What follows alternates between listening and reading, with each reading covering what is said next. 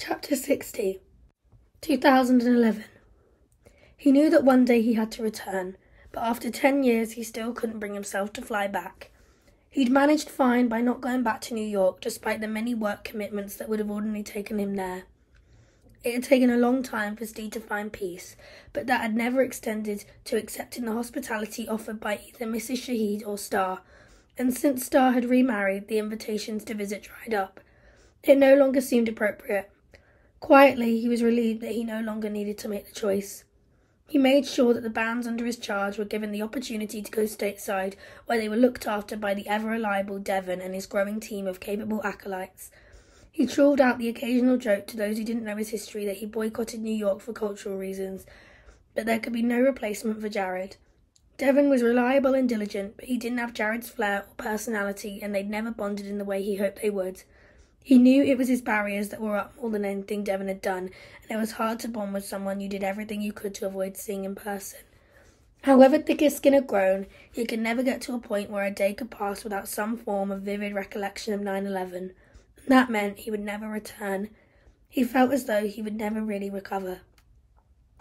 Steve had gone 10 years without telling anybody else the details of that ghastly day.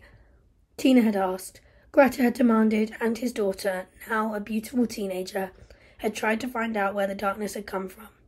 Steve couldn't open the darkest corners of his soul to anybody. He spent years in therapy, but he just wouldn't, or was it that he couldn't open up? The first hypnotist couldn't even get him under, and the therapists were frustrated that their attempts to help him seemed so futile. No one fully knew the extent of how 9/11 had emotionally dumped him on his arse. Although 10 years had passed, Isla remained the only recipient of the full, gruesome picture which his mind continued to paint. Steve didn't want to be helped. He didn't believe he deserved saving. Occasionally he sent messages to Jared, although Star had gently asked Steve to stop with the messages. She said that every time the phone bleeped, a wave of optimism came across her before she was hit by the same realization each time that they were both chasing the same impossible thing. Steve tried to stop, but a nasty habit had formed where he called his friend when drunk in the early hours of the morning. After the first few times, Star would ignore the call and allow Steve the opportunity to tearfully rant into the replacement phone she'd got, but after a while the number was disconnected. Steve went back to texting, and the service provider always sent him the same error message. At least two-way communication was resumed in a small way. Jared never came home from work that day. Star eventually moved on, and Steve, comforted by the updates from the New York team that Star was being cared for, removed himself from her life. He continued to send his messages to a nonsense number that didn't even exist, rationalising that the other was as good a place to contact his friend as anywhere else. The messages weren't desperate anymore and were a friendly update on life from one mate to another. He just couldn't give up talking to his friend. His internal torture continued. The loss of Jared, the death of Irfan, the way he had treated Isla. All these things weighed him down with guilt. The immovable shit continued to rip at his core. Steve chose to bury himself in anything that took his mind away from himself. The bands rolled around the world with familiar rates of success. The internet and digital comms opened the global market. He was still ahead of the game, moving the business into new regions which no longer had the historic accessibility barriers such as proximity. But it was tougher. There was more competition, less money to play with, and a tougher landscape to navigate, regardless of the 20-year reputation Steve now had. Predictably, his home life never improved, and it was Greta who finally called time on their partnership, not Steve. She had tried her best, but life was too short to be miserable. For the year following 9/11, she loyally stuck by him and absorbed his frustrations. The psychotherapy failed to release the demons, and the darkness creating the images tortured them all in the form of his often relentless screaming which would wake them most nights. She would hold him and give him her body as release, but it killed the little of them that had survived. They put aside what happened before Steve flew to New York. They put their incompatibility aside because Steve was in no shape to be on his own, and for the good of their daughter, they vowed to do whatever it would take to hold him together. Amy grew up not knowing the issues troubling her dad. She had a vague recollection of their late-night phone call when he was in America, but never appreciated what 9/11 was until asking him to help her with a school project years later. It was this straw that broke Steve's emotional backbone. He was so angry and flew into a rage when she asked him to be a part of a classroom show and tell. Her mum explained a little, but she didn't know why he screamed at night. Inevitably, the domestic side of Steve's world returned to the same wretchedness that had all but broken their family unit before it happened, after which it was only a matter of time. His colleagues accepted that the Steve they had known was no more. They hoped it was a temporary thing and that one day things would get back to normal, but the years passed and those colleagues moved on to be replaced by new ones. The more youthful office was less tolerant of the moody, unresponsive boss who often went days without talking to anybody. Steve was a changed man. They never knew the Steve Lewis before the loss of Jared and the events of that September day, the time when Steve was first in the office, loudly playing the new pre-releases he'd been sent.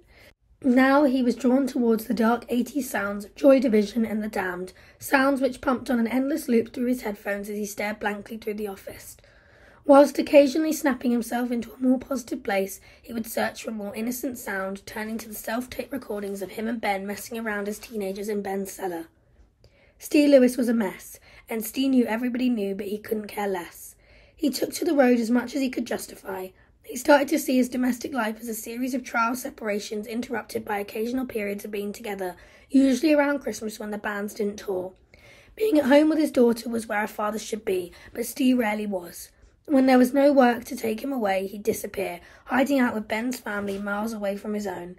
Ben had stayed in touch with Johnny, their childhood friends, an intoxicated drummer from way back when. These were connections to a happier past which helped Steve retain the smallest level of sanity. There can be no hiding it from people who have known you all your life. Apart from the sympathetic noises that Greta had made in the immediate aftermath of the disaster, she had withdrawn. She'd returned to being someone who was no more than a stranger to him, but he had managed to keep close to Amy and she to him. Technology helped, and it was by no means perfect, but of all the things that had dissipated, their bond was true. Steve sat alone in front of the television to watch the 10-year anniversary service at Ground Zero. He was living alone, still in Islington and around the corner from his teenage daughter.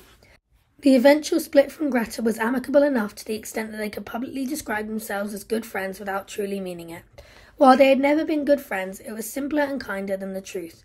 Greta was absolved of her responsibility to look after the man she'd spent too many years with, now happy to leave Amy in charge. Amy may have been his daughter, but theirs was different to the typical parent-child relationship because, without Amy, Steve was alone. It was almost an inverse relationship to the one it should have been. Steve meant it when he apologised for his up-and-down behaviour. He didn't want to be the surly, volatile man, but he was a distant character and often short-tempered and unkind.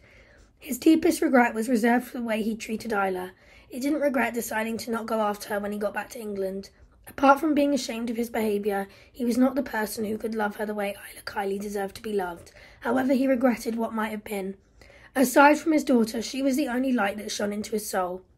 This morning, Sunday Observer carried a flattering piece about his 20 years in the industry.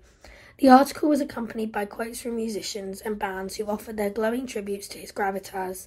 The quotes from bands he had worked with in the early days were more about the person they remembered Steve to have been.